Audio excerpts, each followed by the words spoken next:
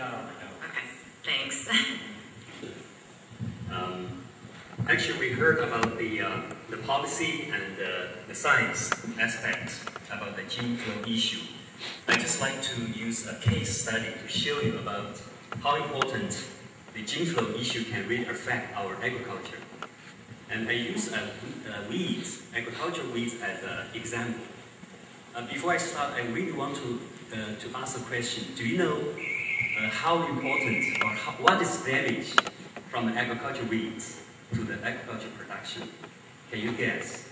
Do you have any idea? Okay, we will see that. And the agriculture weeds is really very important. It's a challenge. It's a great challenge for agricultural production.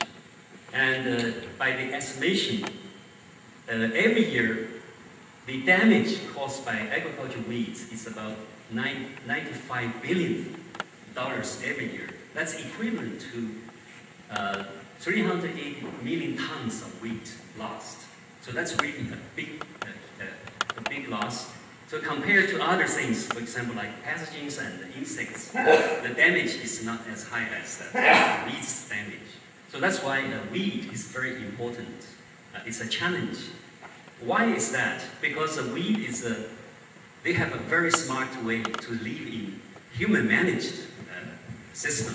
So I will share with you with some of the stories.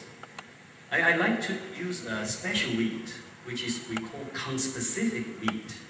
So that means this weed is the same species of the cultivated crop. And it also shares very close genetic relationship with the wild relatives of the crop. For example, like we call weedy rice occur in the rice field. And weedy rye occur in the rye field. And also other like weedy beets and other things.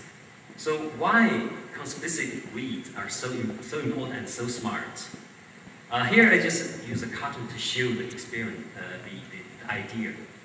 This actually the idea I steal from Alison Snow, my friend, from Ohio State University. So all the crops are evolved from the wild relatives, the wild ancestral species. So after the domestication, crop always keep very close relationship with the wild relatives. So they can cross or they can share the gene flow with wild species. And then there are something new things evolve. We call that conspecific weed. And weedy species, wild species, and crop species, they all share with their gene flow. And importantly, when the crop cross with wild, then they will produce also weedy types. So that's why weedy types are very smart living in the agriculture field. So this is a picture of rice and wild rice. You will always find some weedy type in the boundary area and also in the field. So this also can produce some new weeds. So here I would like to use weedy rice as an example to show. Because weedy rice is an excellent material really for studying evolutionary biology, especially how to understand the adaptive evolution in changing agricultural ecosystems. So if you want to know how weedy rice look like, this is a painting by myself, just to show how weedy rice look like. This has been done many years ago. Okay. Weedy rice, the definition for weedy rice is we call that plants that infest in the genus Oryza, infest rice fields, compete with rice crop and other crops. And probably if I say weedy rice, maybe you are not so familiar, but if I say red rice, like in the US they call red rice, and in some places they call Shattered rice, and also even like in Southeast Asian, they call ghost rice, because of weedy rice, as long as get into the rice field, you can never get rid of that. So people say that's ghost. So you can find all forms of weedy rice. And the character of weedy rice, so first of its very weediness, it's compete with the crop and damage the crop production. And it has a strong seed sheltering ability, so they can hide in the seed bank and produce next generation populations. And weedy rice usually have a very strong dormancy, so that's again we can keep in the soil and germinate until the favorite time. And even though some weedy rice do not have the dormancy, they evolve something new, replace the dormancy. So this is very smart. And Norman and I, we have published one paper just describe this quickly evolved mechanism that replaces the dormancy. Yeah. And also they have a red pericarp, the seeds coat, and the owned. So those are the general characters of weedy rice. And weedy rice is really very bad weed in rice field, infesting the rice fields all over the world. And it occurs in Asia, in America, South and North, and Africa, and South Europe. It particularly linked with the direct seeding. Before, when people doing transplanting, you have less weeds, but now, since the labor problem, then people usually turn to direct seeding. Then it creates a lot of weedy rice problem. So you can see that this is a field infested by weedy rice. Farmer have no harvesting at all in that case. And you can see this is the word distribution of weedy rice. You can see that no matter where you find rice fields, the weedy rice will be there sooner or later. Weedy rice also causes lots of heavy damage, yield damage of crop rice. And it also affects the quality of the crop because of this red seed coat. If certain commercial varieties or rice sold in the market with this red weedy rice mixed in, then the quality is immediately affected. So, and also weedy rice, it's very difficult to control weedy rice. Yeah. And as long as it appears in the rice fields after some time, and then it becomes a nightmare for the farmers. Okay. So this is an estimation of the correlation between yield loss and the weedy rice occurrence in the field. You can see that if there's no weedy rice, the rice yield is very high. And then if you have a weedy rice occur in different frequencies, then it can completely damage the yield. And weedy rice can also lodge, and then really make the farmer can feel very difficult to harvest. So that's why it's really damaged. In China, in many provinces, we find weedy rice. So it's from north to south. Weedy rice occur very, very badly. It caused a lot of damage, up to 100%. And this year we had a team to go collection in the fields. And then students told us some farmers gave up the rice field because weedy rice is too many. Yeah, so then we had no harvesting. So this is the problem caused by weedy rice. So weedy rice, why weedy rice is so successful? Yeah. And one of the reasons is weedy rice they're so smart. They compete with crop in a very smart way. And the second part is they have a dormancy or replacement mechanism of dormancy. So they can hide in the soil and wait for the best time for germinate and make trouble. And the weedy rice also has a great genetic diversity and morphological diversity. So you can find all kinds of forms. So you have to find different ways to control them. Yeah. So if you use pesticides, the herbicide, and the manual removal, and all kind of means, but because they have a very much diversity, so it's very difficult to use one way to kill all the weedy rice. And of course, the seed shattering make them really can reproduce very successfully and disperse very successfully. And another very important character is weedy rice can mimic their parent, the crops. So farmers, finally, they cannot distinguish between weedy rice and crop rice. That is because of the gene flow and introgression. So weedy rice can get the gene from the crop and make them look like crop, but it's not the crop.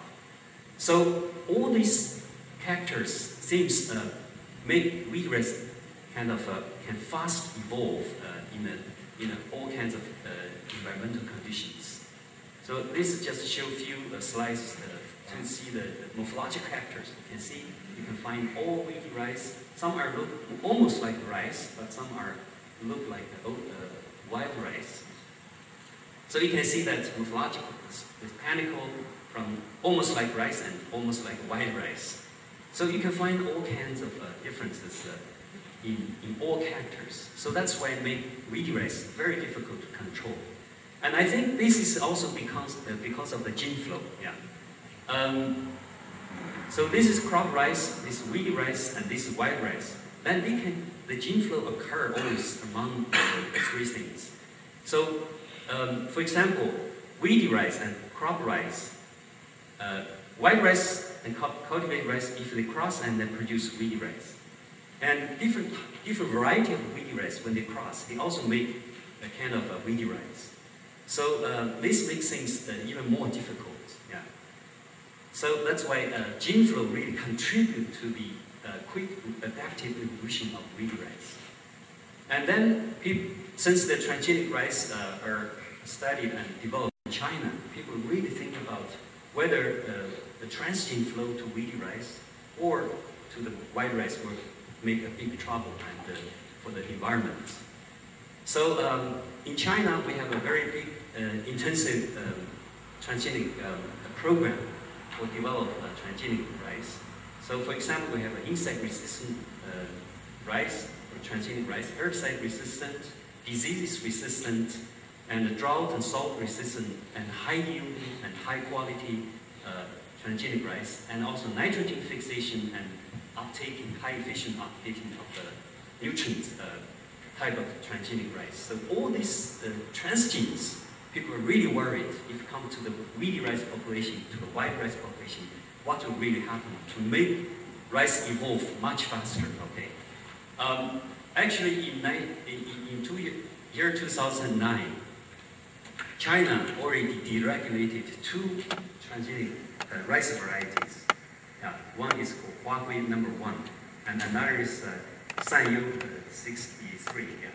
But because of the public resistance, yeah, so the government finally had to decide not to commercialize these 2 varieties. So that's why not only scientists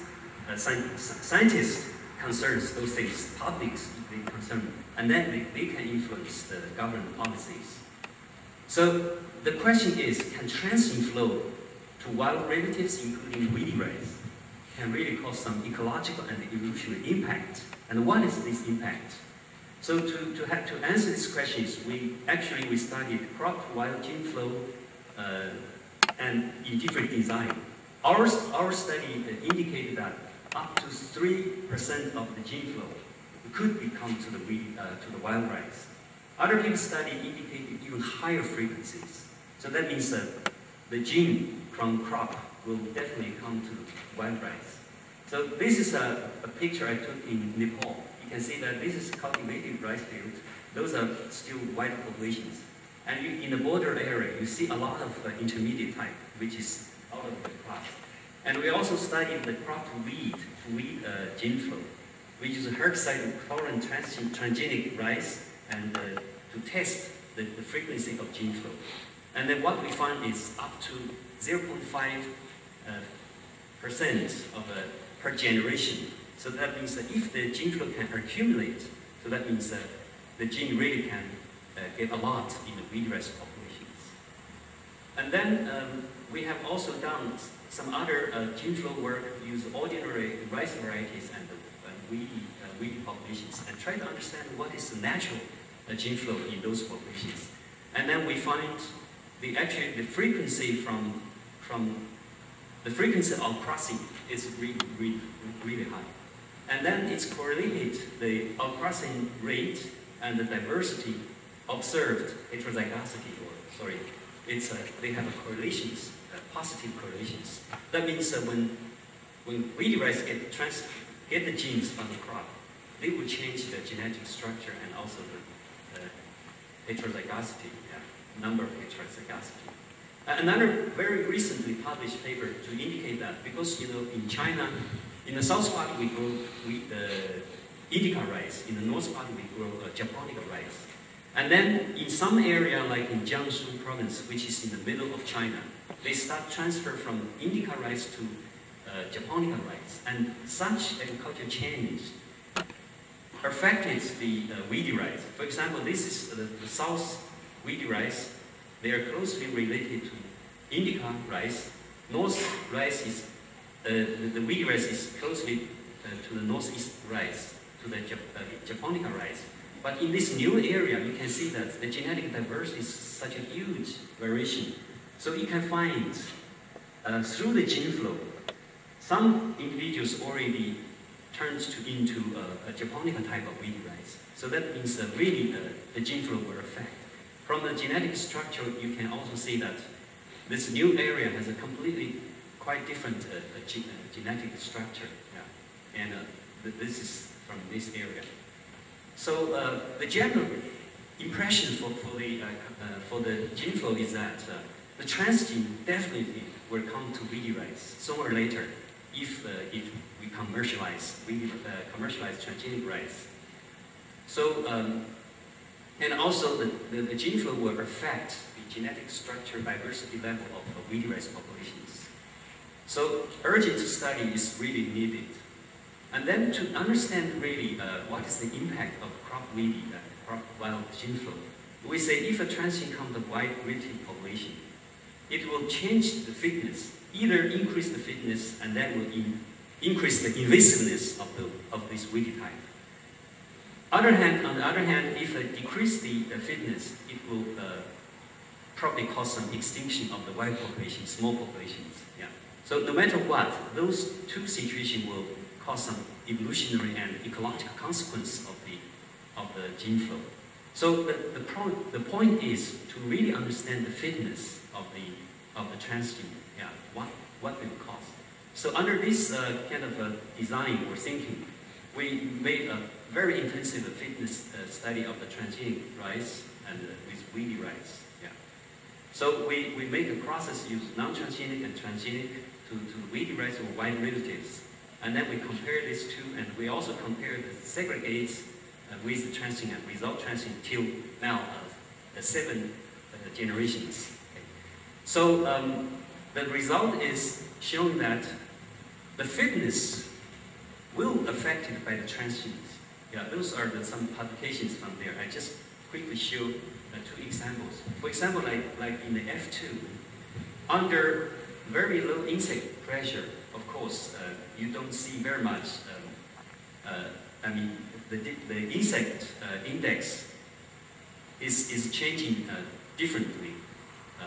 But for some genes, it's not so significant. For some genes, because we have CBTI and BT genes. But under natural insect pressure, you can see that the transgene will bring some benefit. Yeah. For the F3, it's the same. It's the same situation. Okay.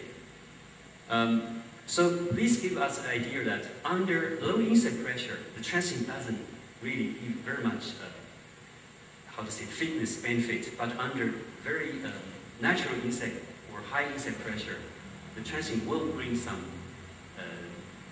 the benefit. And the question is, if we are thinking of that if in the future the whole field will grow with transgenic crops, the general insect pressure will be very low. So in that case, you can see that if in an environment, avian environment, you have a very low insect pressure, then the transgene will not really bring very much fitness benefit. So that means the insect-resistant transgenes might not really cause big troubles. But the problem is for the herbicide-resistant gene. So last year we published one paper about the fitness of the herbicide-resistant. And actually this gene, the EPS gene, is selected or isolated from the rice, and then just added a high expression promoter to make it produce more EPS-PS.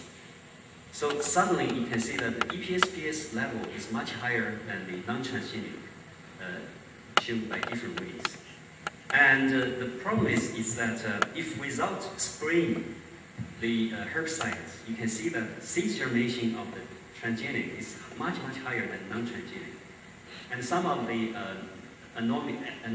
acid also increased. And this is the rate of photosynthesis. And then all these change also lead to the fitness or the fecundity. So you can see the number of seed production. We have 4 different combinations of weedy rice in the F2 and F3 high progenies. You can see that the transgene positive and transgene negative, they show such a huge significant differences. So with those ideas in our mind, I like to make a short conclusion. Weedy rice, they occur globally in the whole world. The transgene is must, or there's no way to stop the transgene go from crop to weedy rice.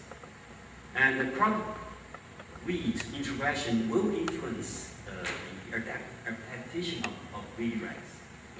And the transgene fitness is very complex. You can see, for example, like BT is not really very much big problem, but for herbicide resistant or other, for example, like drought or salt might have a different things. And we are also worried about the transgene the transgressive segregation plus the transgene, if they combine together, probably they will make some different impact. So we think that more study of the evolutionary biology, especially concerned about the weedy crop transgene flow, really need to be studied.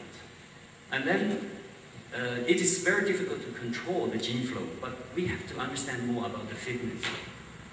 Finally, we feel that probably we can use the transgenic mitigation system. And recently we have done some work. We silenced the shattering gene, and to put this silent shattering gene into crop rice. And then we crossed the rice and the weedy rice, and we found significant reduction of the shattering for the weedy rice. So probably this is the way in the future to manage weedy rice problem for the agricultural production. Yeah. So this is the F1 between weedy rice and crop rice. You can see that this is the weedy rice.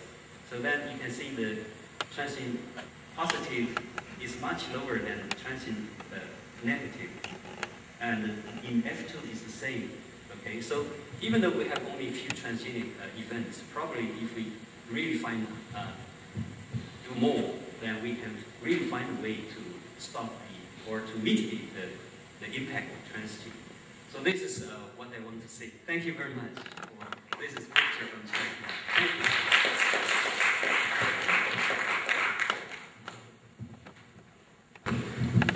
That was really interesting, exciting work. I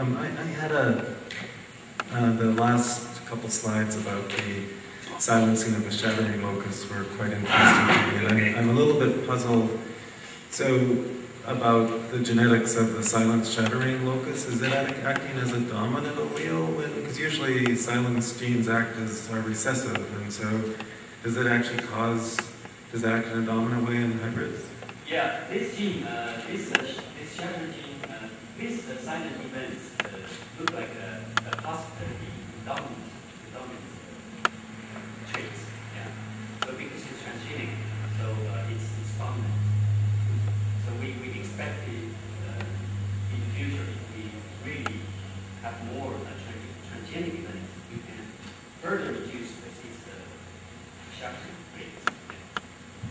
But anyway, to answer your question, it is dominant traits. Do you think there's a way, or maybe would it be a solution if we can create reproductive incompatibilities between the crop wild and the weedy rice? Yeah, it's very difficult because first they are the same species, and so far we haven't found incompatibility in the system in rice. Yeah. But so to really silence the shattering ability, that's one of the choice, because weedy rice is not shattering, and then farmer can obviously wait to use population. But you're thinking it's very constructive, so we're thinking about that, whether it's possible to handle the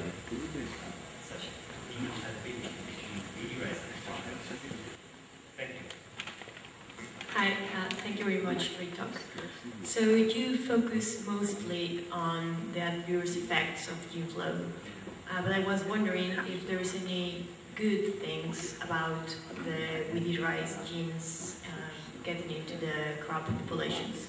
Okay, yeah, that is really a very good question. Actually, before the transgenic problem comes to the world, or people really use weedy rice as a germplasm, because in weedy rice there are some good traits. For example, like more resistant to insects and more resistant to the diseases. Yeah, and also some special nutrients compounds, or some medicinal, even some medicinal compounds. So this has been really used as a germplasm in rice breeding. Yeah. So actually the crop also gets some useful genes from the weedy rice in natural system or in natural situation. Yeah. So then how to balance to use the weedy rice as a germplasm and also to prevent the very strong natural selective gene going to the weedy rice to make some troubles. This is what we need to think about in the future. I don't know if